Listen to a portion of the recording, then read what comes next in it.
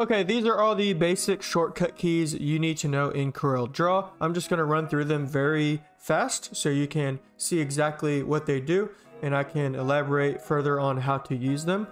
The first shortcut key isn't listed here because it's a double click. If you double click this square button right here, it's going to automatically put a square around your canvas, no matter what size your canvas is. So if I go ahead and I change this to 1080 right here, it's longer, and if I double click the square, it's going to put a square around my canvas. Okay, the next shortcut key is P. P automatically aligns an object horizontally and vertically to the canvas. So if I have a circle right there, let's give it some color so you can see, and I select a circle and I press P, it automatically goes to the center of my canvas no matter where it is on screen. The next shortcut is C. So if I have multiple objects, it's going to align everything horizontally to the last object I select. Okay, so I have all of these red circles selected, and I select the blue last by shift clicking, and if I press C, it's going to align everything horizontally, okay, no matter where it's at. I'll give you a better visualization of it right here. So if I select all of these reds by shift clicking, and then I select the blue last, and I press C, it's going to align everything horizontally. Now the next one is E, and that is everything vertically.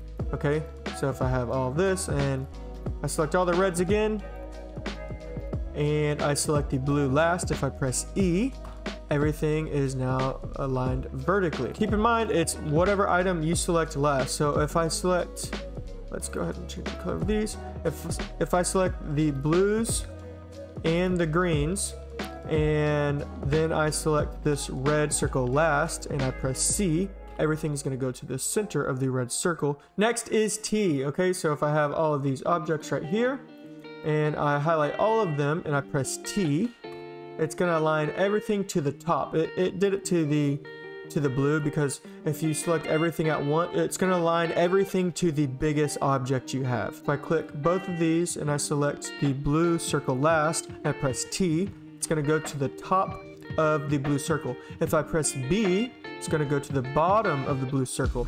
If I press L, it's going to go to the left of the blue circle. And if I press R, it's going to go to the right of the blue circle. This is very useful with text, because if you have multiple lines of text that are broken apart like this, and they're all scattered everywhere like this, you don't want to be like eyeballing it to make sure it's all aligned like that. You can just highlight all of them, press R, and then they're all aligned. All right, now we're on to W. W is welding. So if we have two objects like this, and I highlight one and also highlight the other, get rid of that. If I highlight both of them and I press W, it's going to weld the first object I selected to the second object I selected. Okay, so W, so it should turn pink. Boom, just like that. All right, and it basically combines both objects together. I have another video on that goes more in depth into welding, but W is the shortcut key. If you don't already have that, you can program that. Again, watch my welding video. The next one is the Simplify, is S. So if I have both of them selected, it doesn't matter which one I choose first or second. It matters what layer the objects are on. So since the yellow object is on top of the pink object, that's what's going to be simplified. Okay, so for example, if I highlight both of them and I press S, now it's simplified just like that. Let's go back. Now if I have the pink on top of the yellow, just like this, and I press S, now the yellow is cut out. Okay, so S can also be programmed to simplify. If you don't have that, go do that. I also have a video for simplification. The next shortcut is Ctrl G. All right, let's get a stupid little shirt right here, and let's go ahead and weld that together. Let's say this is your shirt, and let's say you have a cool little design going on in your shirt. There's your design right there. All right, and you want you want this design to be selected anytime you select a shirt.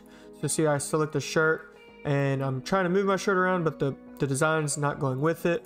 What I can do is I can select the design and select the shirt and press Ctrl G.